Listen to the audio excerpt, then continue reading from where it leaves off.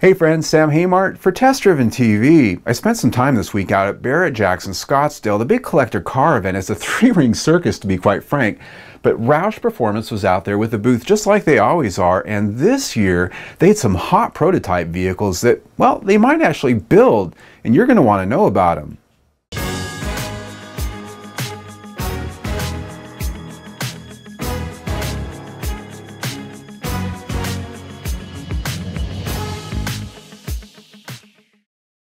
Roush Performance always has a huge footprint at the Barrett-Jackson Collector Car Auction, and this year was no different in that regard.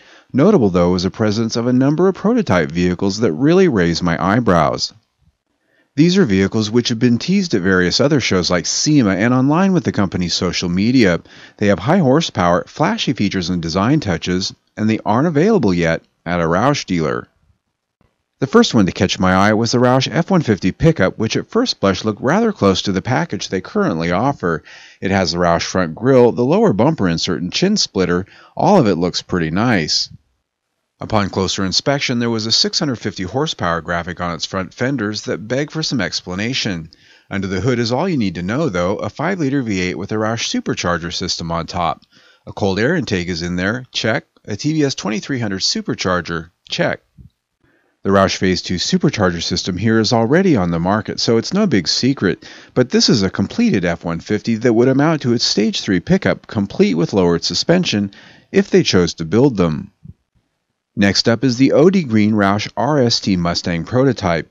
Based on their base grade RS with a 310 horsepower 2.3-liter EcoBoost, they've bumped it up with an astounding 511 horsepower and 465 pound-feet of torque.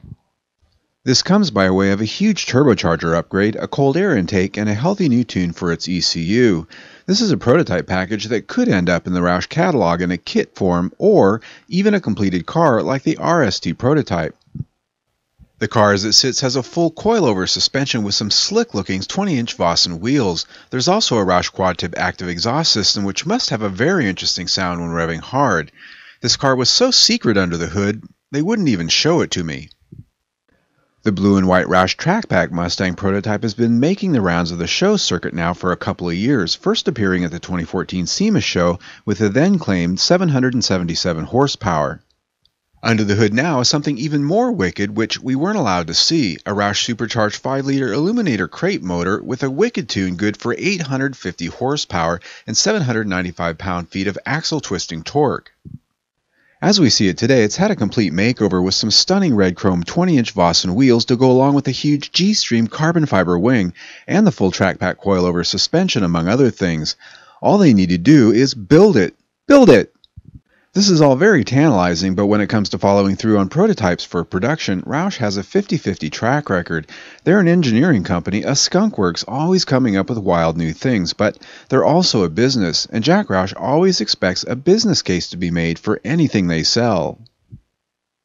Now, if you'd like to learn more about these cars, plus a few other things they had at their booth, click on the link down below for a full photo gallery and text article at our partner site, fnsuite.com. That's right. fnsuite.com. They're the biggest and the best Roush community on the internet. I know this because we own them. You can also subscribe to our YouTube channel by clicking on the link right there. We test drive 1, sometimes 2 vehicles every single week. Plus, we have a new video just like this almost every day. There's always something new. So stay tuned.